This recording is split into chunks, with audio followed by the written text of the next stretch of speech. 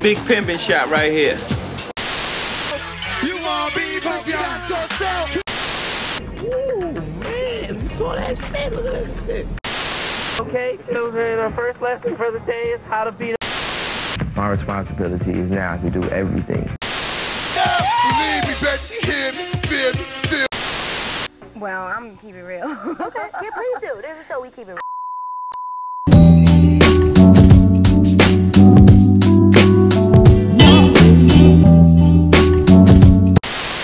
There, you know what I mean, in the top 10, just holding their position down stronger than it's ever been. And I say for the hip-hop purists who look down on that, say like, you know, these guys, they commercial, they're doing this to hip-hop, you know. All that's doing is bringing the media to look at hip-hop.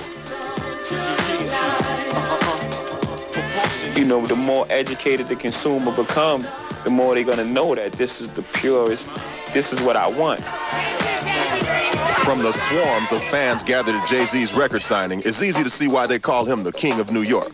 His new album, Volume 2, Hard Knock Life, debuted on Billboard's pop chart at #1, and on Billboard's R&B single chart, he's got 3 singles in the top 30. In 1990, Jay-Z stepped on the hip-hop scene with big jazz and original flavor, but disenchanted with the corporate politics of a major label, he set out on his own, forming Rockefeller Records with manager Damon Dash. Like, I would take Jay's demo to every record company in town, every label, you know, and they would say, they'd have so many different opinions, like, this isn't street enough, or it should be this, it should be that, maybe we shouldn't work with Clark Kent, all kinds of stuff, and I couldn't understand how they could tell me how Jay should paint this picture of the lifestyle that he was living. So that's when we were like, yo, let's just do this ourselves. I see you fresher than the next chick. No need for you to ever sweat the next chick. With speed, I make the best chick see the exit. Indeed, you gotta know you're thoroughly respected by me. First we put out Dead President. We didn't think that would get accepted to the radio.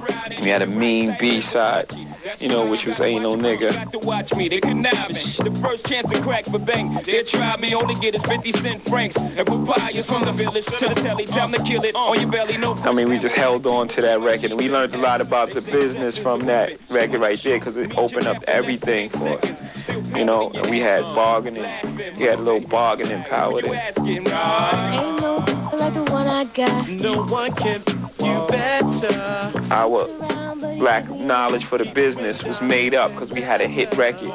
You know what I mean? Like, the hit record just, it helps you out, you know what I mean? It makes you smarter than you really are. So then after the Ain't No, we put out Reasonable Doubt. Then we left the whole priority thing, and we came over to Def Jam, the joint venture. Can't scheme on them. Rockefeller got a team on them. Chicks stream on them. Trick cream on them.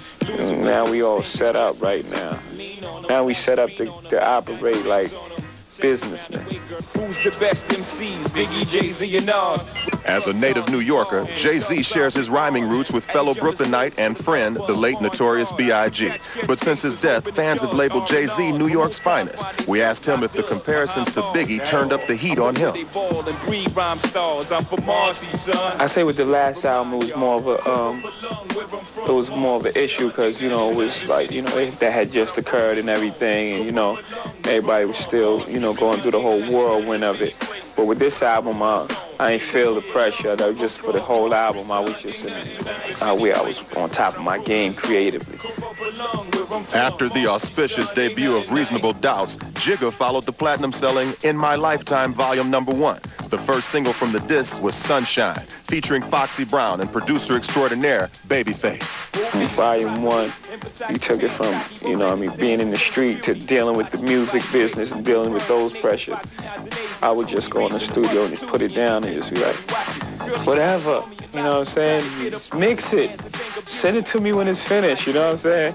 And now I'm staying a little longer, more in control of everything, not just rapping, but the music and the whole overall project. For his new album, Jay-Z teamed up with Jermaine Dupri and produced one of this summer's biggest hits, Money Ain't a Thing. But how do you follow up a smash like that?